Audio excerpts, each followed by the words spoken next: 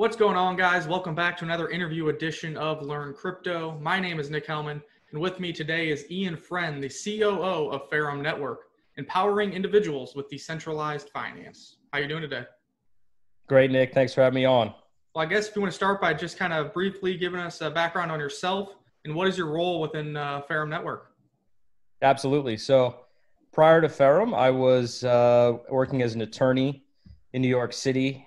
I got into crypto early 2017, sort of a meaningful way, as just an investor, and quickly fell in love with technology and the ethos behind the whole entire space, really. And I quickly realized there was a professional opportunity for attorneys, especially at that time, sort of the ICO boom, and there was a lot of activity. So I co-founded the blockchain practice team at the law firm I was working at. And shortly after, as I was looking for clients effectively, I met Naeem, who's my co-founder of Ferrum. And he was working at Bloomberg at the time, working on Ferrum technology at night. And we hit it off. And a few months later, we were invited to Consensus 2018 in New York City to pitch the project on the main stage. So we were one of the finalists there. And then things really took off. So it's been a long journey, two plus years now, but it's been a hell of a ride. 2 years, and finally Ferrum Network starting to get some recognition, get some things going. So it's really exciting to see. So for people who know nothing about Ferrum or FRM, what is Ferrum Network in a nutshell? And then once you kind of give that brief overview, we can hammer deeper in some of the projects you guys are doing. Yeah, sure. So, it's funny. I think back to the topics people were talking about when we first started Ferrum 2 years ago, and it was all about how do we move Bitcoin and cryptocurrencies from a purely speculative place to something that's actually being used for everyday needs. And it's sort of sad to see that 2 years later, I'm not sure if we're that much farther along into that journey of mass adoption. So really from day one, that's been Ferrum's focus. How do we make crypto useful for people? And how do we make it easier for the average person to benefit from this technology, which we think really has the power to change the world. It just hasn't quite been realized yet. So we do this in a number of different ways, starting on the protocol level and then also on the product side. So we've just launched a new app we're calling Unifier Wallet, which solves some of the biggest problems in the space. We have another product in Africa, which is onboarding users, educating users about cryptocurrencies and how they can benefit their lives. And we have a number of other products on the pipeline that effectively allow you to buy, sell, transact, store, and manage your cryptocurrencies in a trustless, secure, and very user-friendly manner. That's the key. Right. Everything we do is just has a user perspective in mind. Right.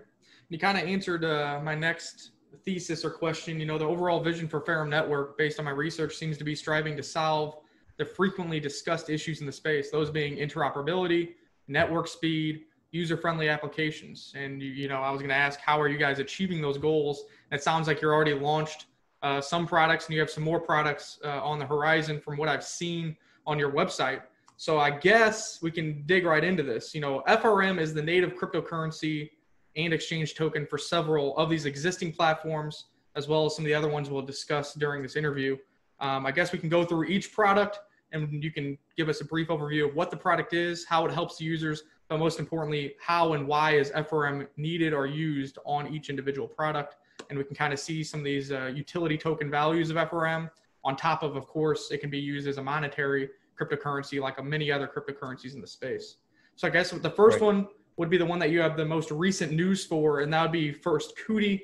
This is an African fiat gateway and payments application, and I'll let you go ahead and discuss the biggest news that I think just came out yesterday as well. Yeah, that's right. So we're really thrilled to announce the issuance and inclusion of a Visa card for our users. That'll be tied to the app. It'll allow our users to actually spend money that's within their app anywhere Visa is accepted. We actually had a card prior to Visa called the Verve card, which is popular in Nigeria and other African countries. But our client user base, I should say, is really global in scope. And so we needed a global card to satisfy their needs. Right. And so, yeah, as a matter of fact, we announced the launch of the Visa card, which we will actually begin shipping to users within the next few weeks. So it's, yeah, a very exciting time for First Cootie and really everything we're doing at Ferrum, frankly. So currently the First Cootie user base is primarily focused in Africa. It's kind of an African-based platform. Is there reason to believe that you guys are looking to expand that globally, or is the Visa then going to expand with First Cootie, or is that Visa license going to be applied to other platforms that you guys have? So, I'm from the United States. Is there any chance of me using a Ferrum Network product, a wallet, and linking it to that Visa card in the future? Yeah, so the First Cootie application is first and foremost designed to empower Africans with various financial technologies. So you can buy and sell cryptocurrencies. We're actually the first application of its kind in West Africa to issue or to include a US dollar-backed stablecoin through our work with Gemini. It has a point of sale system and, of course, the bank card connected to it. So, yes, it has an African focus, but the reality is anyone can download First Cootie. You can download it. You can create an account. You can deposit Bitcoin. You can actually sell that Bitcoin for Naira, and that's what you could use in your Visa card actually anywhere. And we'll be rolling out different countries as we go, access for different countries as we go. In terms of having a Visa within our other product like Unifier Wallet, it's not something that we necessarily have in the pipeline, but there's other means in which our users can sort of interact with the quote unquote real world using our other products.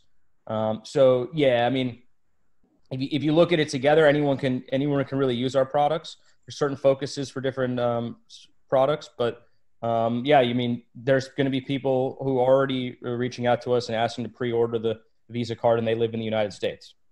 That's awesome. Yeah, because I guess anywhere that accepts Visa will then accept that card, so you're good to go. You kind of already mentioned this. This is probably the product that most people are familiar with because it was just recently launched, and there is a lot of utility and benefits for FRM token holders within that product, and that is the Unifier Wallet. This is the first non-custodial mobile wallet with what you call link drop technology and decentralized private key recovery.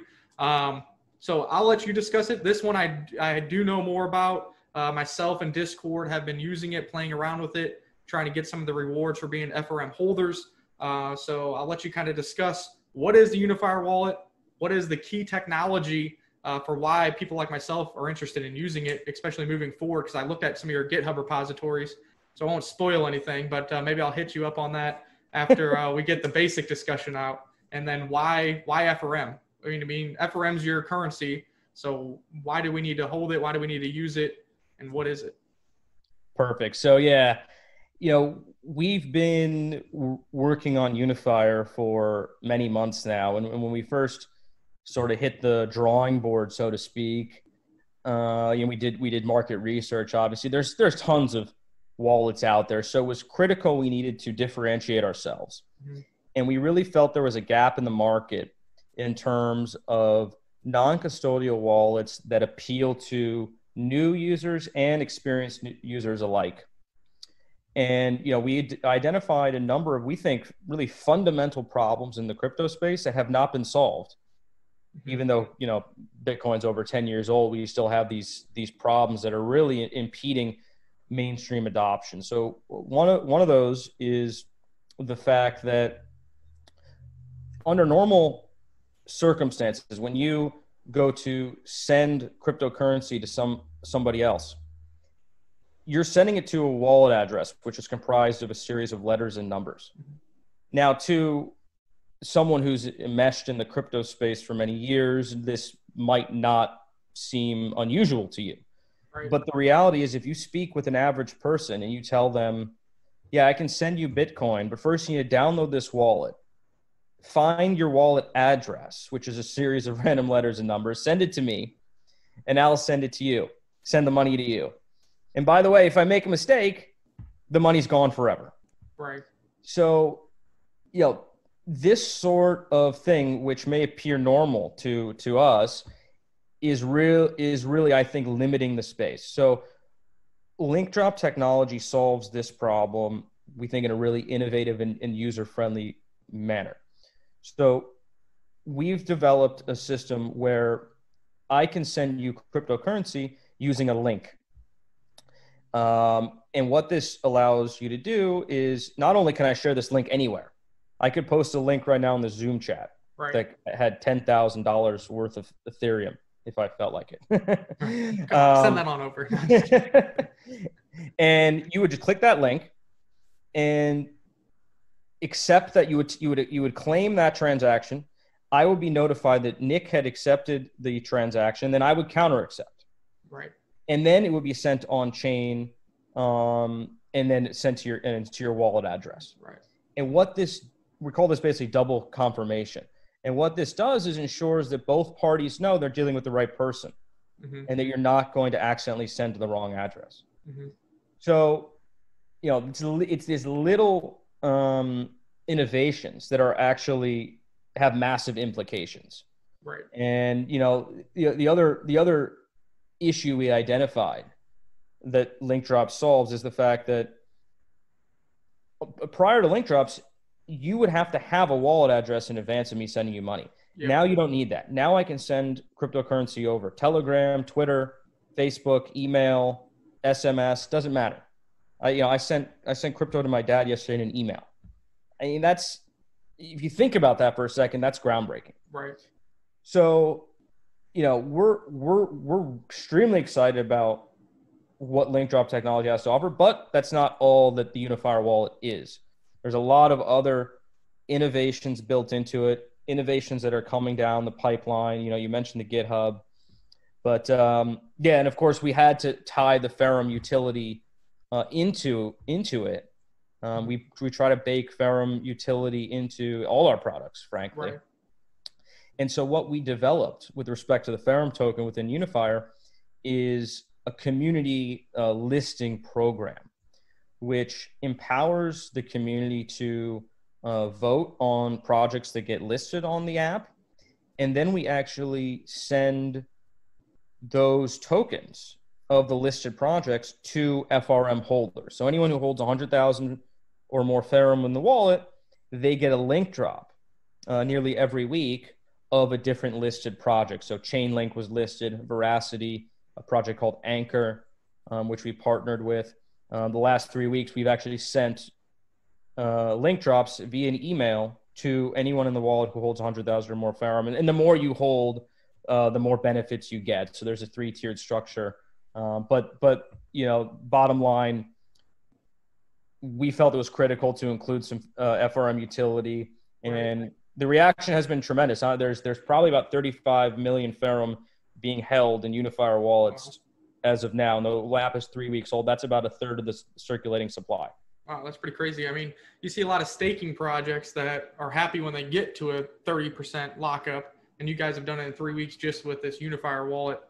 So to wrap it up on Unifier wallet, the link drop technology to me is really interesting because there needs to be double confirmation. So that almost takes it even a step further than PayPal because for example, right now I'm selling a bunch of stuff that my buddy inherited on eBay, and he's like, oh, send it to my PayPal. So I type in his name, I send him $5,000, whatever it is, and he doesn't even have to double confirm. So if I misspell the email address and that's an actual PayPal username, that money might go to somebody else, and I can try to get it back because there's a third party in PayPal, but there's no guarantee on top of all the fees as well. So I think it's cool to see smart contracts being utilized without the average person knowing about them and being able to double confirm that transaction.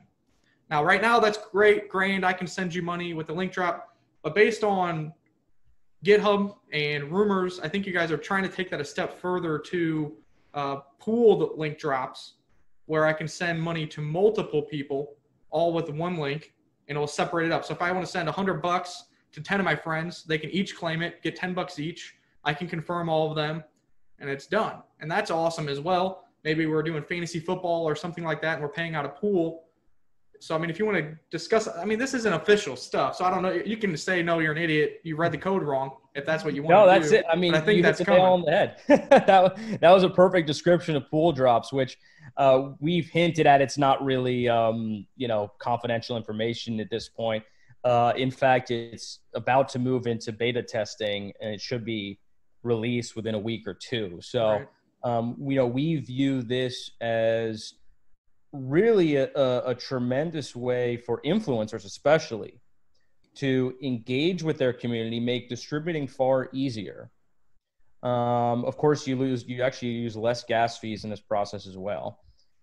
And of course, also becomes an incredible user acquisition tool for us, because as you send 10, 15, 20, crypto to that many people at once, they're actually required to, of course, download the app and create an account and everything to accept the money. Right. So, we're looking forward to rolling out this feature with the help of some major influencers behind us who will be showcasing it to their communities. Right. And of course, it's great on Twitter.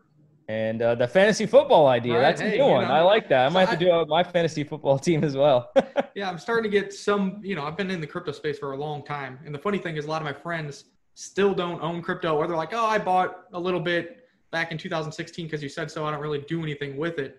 But this is an easy way. Like, hey, here, I sent you 100 FRM. If you want them, you just got to download this wallet. They pop in. There you go. So I think that's a really powerful tool. And then, we already have a couple ideas when pool drops are live, that maybe during our live shows, randomly we'll throw a link in the live chat to keep people engaged. The first 10 people that grab it get the FRM. So I think it's interesting. It'll be a great use case. And like you said, more importantly, besides the people in here, the influencers, whatever, marketing tool, it's good to get new people into the space. They download apps on their phone all the time. This is nothing different. The only thing is if you download this, I would remind your friends to make sure you back up that passphrase, because that is your private key. That is your password for the wallet.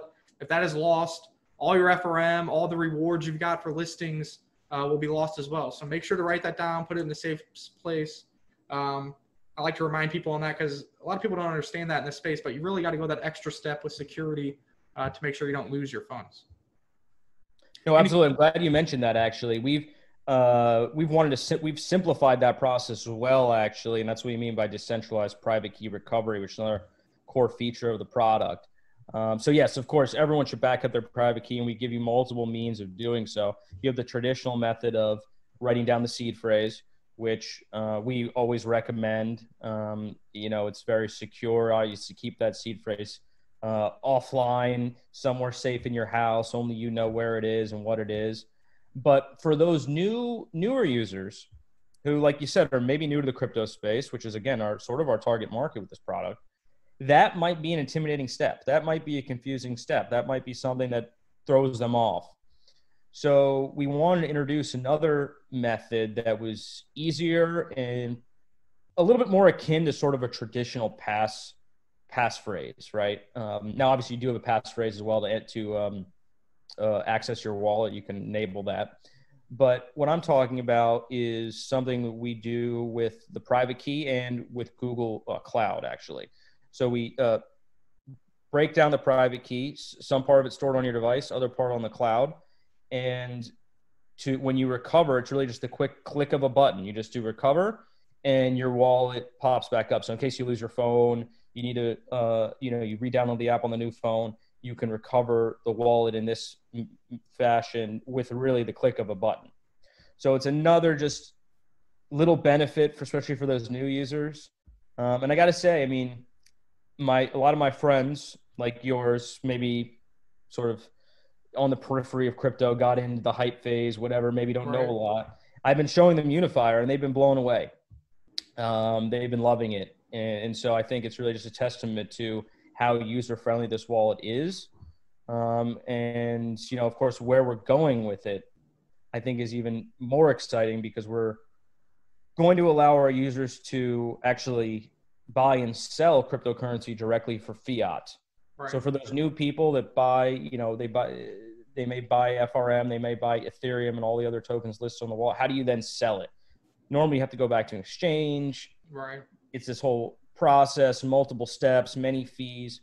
So we really want to eliminate that and allow users to buy and sell cryptocurrencies for fiat peer-to-peer. And that's probably the big feature that we're working on that should be rolled out in the next 2, 3, 4 months, which I really think can take Unifier and Ferrum Network to that next level. Right. Because it's solving a huge problem. We'll definitely have to get another interview when that gets closer to kind of see, what's going on with that. Is FRM almost like an exchange token there? I know you guys have been bouncing around the idea of going to mainnet, so all these link drops would occur on Ferrum's actual network versus right now you guys are still tied into the Ethereum network and the gas fees associated with that. So we'll see. I mean, I'm sure that's up for debate based on if Ethereum 2.0 ever gets launched or what the requirements are for that. So, but we'll definitely stay in touch and we'll see if we can get you on again once that gets closer.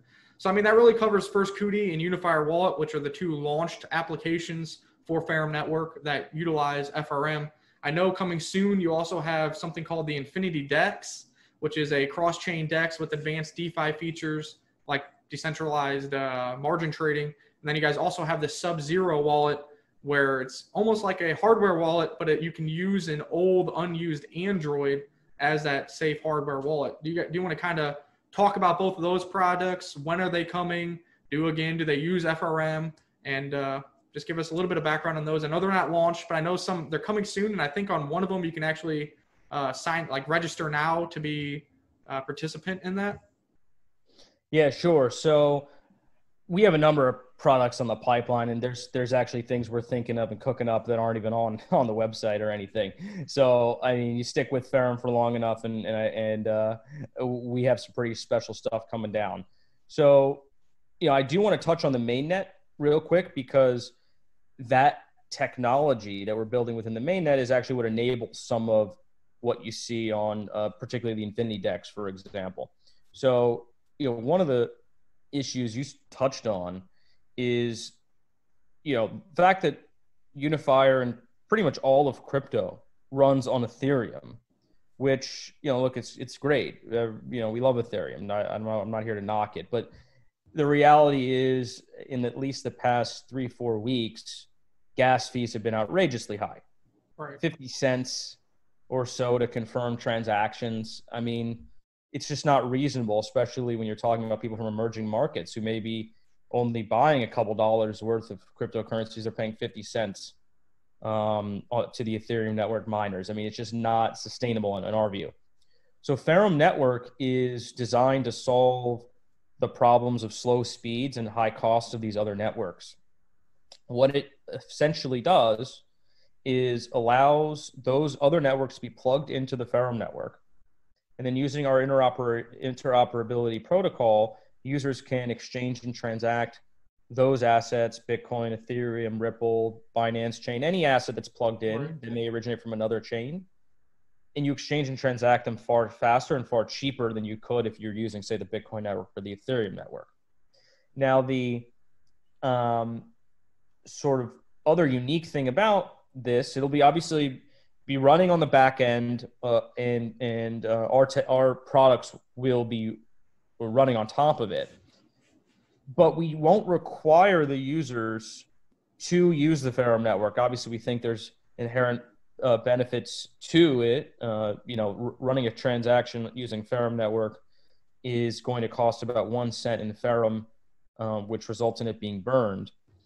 But we don't force the users, right? A lot of projects force people to convert everything to mainnet. Then the mainnet's not really supported by exchanges, and it sort of is often the death knell of a lot of projects. And everyone hypes it up, mainnet happens, and then no one hears from that project again. So we obviously don't want that to happen to Ferrum. We want to give users the option. Okay, do you want to run this transaction on Ethereum, or you want to run this same transaction on Ferrum?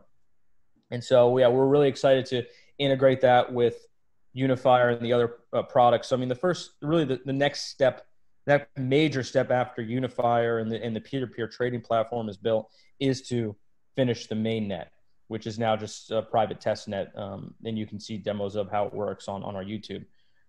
So once we build the mainnet, then that unlocks certain features that can be utilized on, say, the Infinity DEX.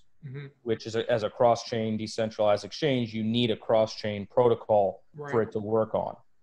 And so, yeah, the Fidelity DEX will roll out after the mainnet. But I think actually, I'm not sure what the roadmap says currently. We're sort of fluid with the roadmap, and we got to be really up on top of the trends and stuff. So we're not really wedded to whatever the roadmap says. But the reality is we want to launch Sub-Zero Wallet pretty soon as well, because we think that also represents a huge gap in the market, especially for those in places like Africa or other emerging markets where they might not have access to a thumb drive based cold storage Ledger or Trezor or something. Yeah, like that. Exactly. Those companies often don't even ship to many countries, and of course they can cost $100 to $200, which is out of the financial reach of many people.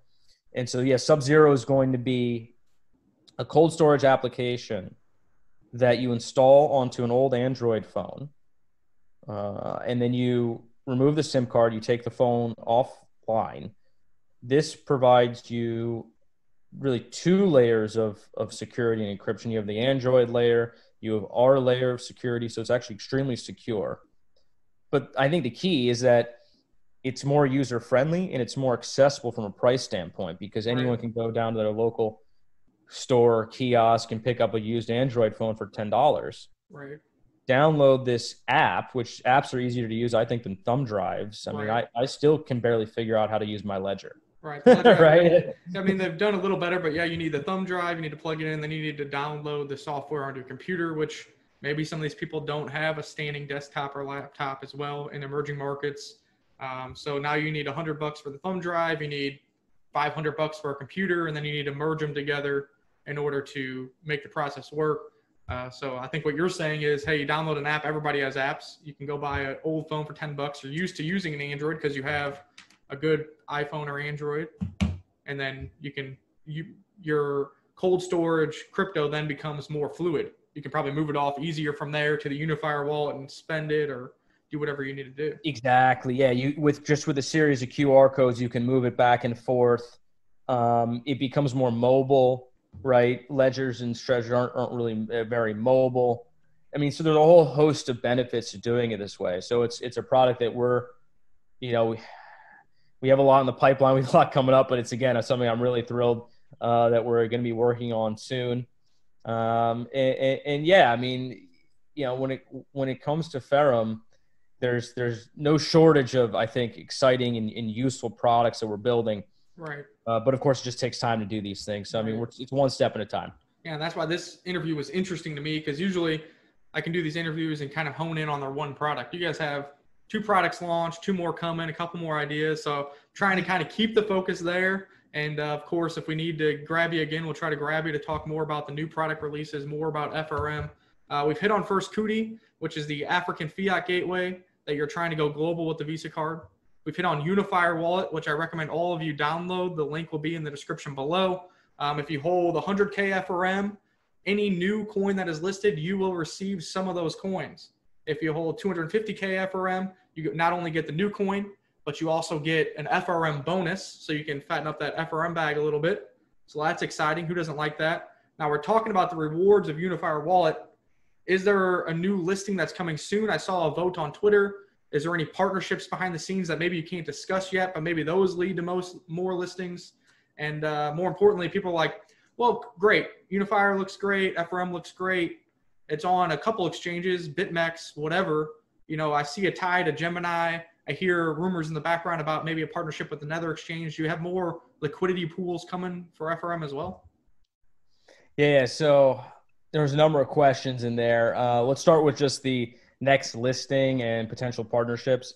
So yeah, as I mentioned earlier, we do the community listings, but we also do partnership listings too. So yes, we have a community vote running now. I believe Quant is in the lead, followed by Unibright. So I think there's 3 more days to vote. Get out there, let your opinion be heard. Everyone gets a vote. You don't have to be a Ferrum holder. And we'll see who wins within the next couple of days. And then, shortly after we'll do the snapshot, who has enough Ferrum in their wallet. list the token, send out $1,500 or so worth of that token to the Ferrum holders. And then, like you said, people get a matching bonus if they hold more. So yeah, that should be coming in the next 3-4 days, that next listing. Of course, partnerships, there's always things going on in the background, talking to a number of interesting projects now who are really keen on listing on the wallet, and doing some cross marketing with them, and, partnership, different forms of partnership. One actually exchange that we're talking to, it's an up and coming exchange that I'm pretty excited about. Hopefully that should be revealed soon. As a partnership and listing a new exchange. I don't want people to take me wrong here, because you got to be careful about exchanges. Yeah, but talking about exchange listings for Ferrum, it's something we're always looking at and probing. For a smaller cap project like ourselves that had a lower raise, you have to think of different creative ways to get listed on the bigger exchanges, because shelling out $200,000, $300,000 is really not tenable for us. So really the long-term plan is to continue to grow the community, grow the user base. Obviously, we have a lot of traders behind us already, a strong community behind us already. Leverage those strengths and then approach some of the bigger exchanges from a position of strength. And paying a listing fee is one thing. Paying a $200,000 or $300,000 listing fee is another thing entirely. So we're always working on it, and certainly we encourage the community to get involved. Everyone has a part to play, right? Right. Our community is fantastic, very passionate.